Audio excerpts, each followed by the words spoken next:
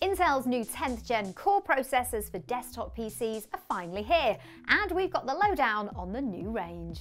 Also keep an eye out for our separate video on accompanying Intel Z490 motherboards. These new CPUs, codenamed Comet Lake, are made using the same 14nm process as 9th gen Intel CPUs, but there's still lots on offer. Most notably, the 10th gen Core i9 is now a 10-core processor versus the 8 cores in the previous generation.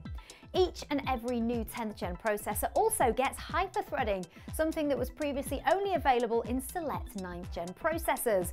Those extra cores and threads will really help boost performance in multi-threaded content creation applications and when multitasking.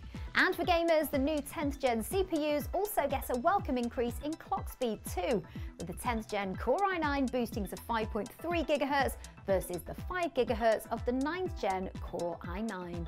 This table highlights the 4 main models of the new 10th gen core range.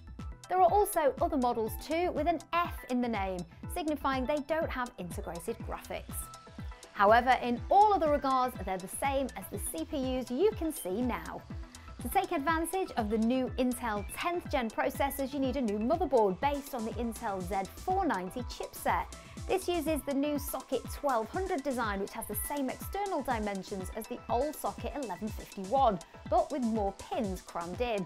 This probably means we won't see any new socket 1200 coolers on the market, although the 10th gen chips do have a higher TDP than 9th gen, so if you're upgrading an old system, you may still need to get a new cooler.